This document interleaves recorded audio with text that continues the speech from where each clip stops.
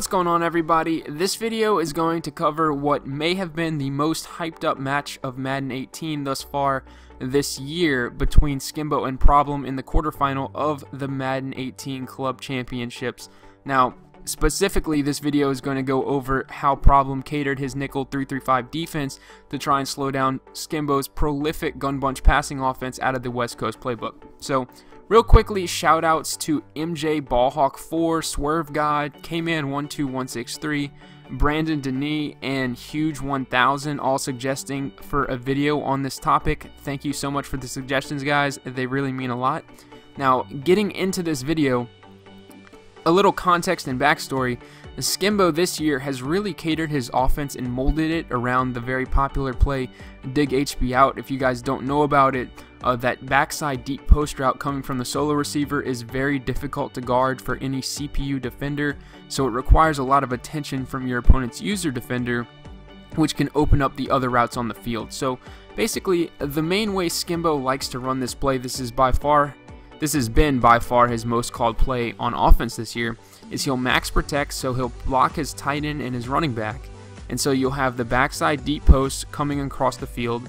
He'll streak the middle receiver in the bunch as a clear out, and then as you can see right here, he's going to motion this receiver out and put him back on a crossing route underneath. And so what happens is you get a nice mesh over the middle, high-low between the underneath crosser and the deep post route, and that puts the opponent's user defender in really a bind a lot of the times, because people like to delegate the middle of the field to their user defenders, and you have to drop back and defend that deep post because a CPU defender usually isn't going to get the job done. So you have to bail to the post, and a lot of people can hit the underneath routes, and if you try and get greedy and bait them into throwing the underneath routes, a patient pocket passer will wait on it and open up the post over the middle of the field. So what Problem did to try and combat this play, and it definitely seemed like he had this game plan in mind from the first snap, is he was basically cross-manning his free safety onto the receiver that he knew Skimbo wanted to put on that underneath crossing route. So he was cross-manning him,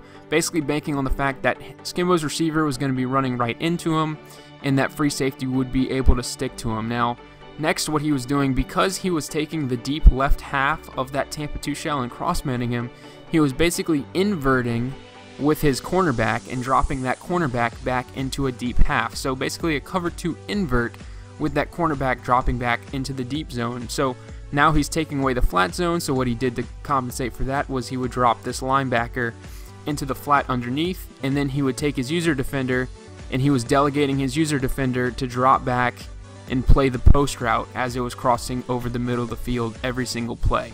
So he was really keeping Skimbo in check for most of this game up to this point. Skimbo had called Dig HB Out 8 times and only averaged 4.875 yards per play. Really wasn't able to throw that deep post route because Problem was being very disciplined at dropping back and defending it with his user defender, and that was forcing Skimbo to either have to dink and dunk it down the field or potentially throw the ball away. Now, I thought this example kind of showed the ideal scenario for Problem on defense. You're going to see as the clip rolls, the free safety does a great job of sticking all over the underneath B receiver route, and you see Problem staying disciplined, dropping back to that deep post. Skimbo has nowhere to throw the ball, and in this case, sometimes they would get a little bit of separation on the underneath route. Right here, the free safety plays it about as well as he can, but even if he did get some separation, Problem had the insurance on the outside with that other linebacker. Now, something to note on this play, Problem doesn't get the pass rush out of this 3-3-5, which is pretty rare, but I just want you guys to notice how disciplined and how just knowledgeable Problem was right here, knowing exactly how far the route would go. As soon as the route stops, notice how Problem's user stops. Now, some people might slightly overrun it, some people might, stop with the route, but a lot of people would then shift their eyes to the quarterback and have their eyes in the backfield and would get caught off guard whenever the receiver cuts back over the middle of the field. But Problem knows the timing, he's all over the route, and whenever the route cuts back across the middle of the field, you can see Problem underneath it and with inside positioning and not allowing Skimbo a passing window to try and complete that ball as the receiver basically goes into scramble drill mode. Skimbo goes for the playmaker on the underneath route, but the man-to-man defender keeps up with him. Skimbo has nowhere to go. Problem finally sends the spy, and Skimbo has to throw the ball away. So that's really the ideal scenario.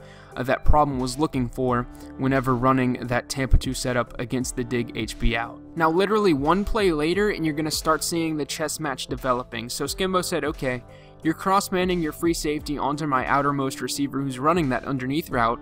What I'm going to do is I'm going to swap responsibilities. I'm going to use my outermost receiver that you're cross-manning to now run the clear out route deep. So I'm basically going to take your free safety and run him completely out of the play. And now what this is going to do is Problem's now going to have to choose between either the underneath route that's now being run by this middle receiver. In this case, Skimbo goes with the hitch. You can playmaker it, you can leave it on the hitch, you can put him on an in, a drag, whatever. It's that underneath crossing route, or Problem's got to stay disciplined until what his game plan basically calls for, and it's that he sinks back and plays that deep post. So you're going to see that happen right here. Problem's free safety gets run out of the play, and Problem knows I need to sink back even though it's 3rd and 10 and that hitch route's going to be an easy first down. If he comes up and tries to play the hitch route, he knows Skimbo's going to hit the post. Problem has nobody, you can see nobody allocated in the middle of the field to stop that deep post route. It was all up to his user defender. So now Skimbo goes ahead, hits the hitch route underneath, picks up the easy first down, and that's really the first case of now this game of cat and mouse evolving into a chess match where Skimbo's now hitting Problem with the adjustments to what Problem came into this match with that clear game plan. Now this next sequence of plays I just wanted to show you guys because I thought it was very crucial leading up to that all-important play where Skimbo does end up throwing that interception to Problem, and Problem ends up taking control of this game after that. But basically what you're going to see is Skimbo continuously hitting Problem with the underneath route. Now right here, Skimbo goes with the in route, Problem still cross-manning the free safety, and Problem still knows he needs to sink back. But this is what happens with that route. And that's what makes this play so tough. Even though Problem has this guy out here in a flat zone, he gets pulled downfield by that deep dig route, or deep post route rather. So even though he gets pulled downfield, he's not going to guard it. So he's basically a wasted defender. Problem knows he still needs to pull back and user him because Problem still has nobody in that deep middle of the field. And now Skimbo's going to start hitting him underneath with the dink and dunk. And that's, like I said, what makes this play so difficult. So that's one scenario of where Skimbo was able to hit him underneath. Now a couple plays later, 3rd and 9, and you're going to see the exact same thing. Now Skimbo goes with the motion out. He's going to have that receiver on the fade, the hitch underneath. This time Problem, however, makes the adjustment, stops cross-manning his deep left safety, but that deep left safety in this Tampa 2 against this dig HB out is still really not going to end up guarding anybody. He's not going to make a play on that deep dig route as long as Skimbo is patient in the pocket and allows for him to cross the field and basically make it over to where that outside B fade route is able to clear out the deep zones from. And so Problem basically does what he can on this play. You see him sitting underneath on the hitch route. Skimbo goes with the playmaker, and at this point Problem has to make the decision, either I need to get depth to get back to that deep post route, or I need to play aggressive and get underneath the playmaker. In this case, he decides to get depth. Skimbo sees it, hits the playmaker hitch, picks up 11 yards and a first down. Now right here you're basically going to see you're basically going to see the same sequence of events, and Problem's user actually over pursues a little bit. I think he was expecting the hitch route, got kind of caught off guard that the receiver ran the in, so Skimbo notices, hey, he's way behind, I can go ahead and throw this for a possession catch, because he knows Problem's going to end up peeling back to that deep post route, threw it before the receiver crossed over to the flat zones, and was able to make a tough contested 8-yard catch. And now for the final play, and here's why I think all of those other plays were important leading up to this one singular play where Problem does end up getting the interception on Skimbo.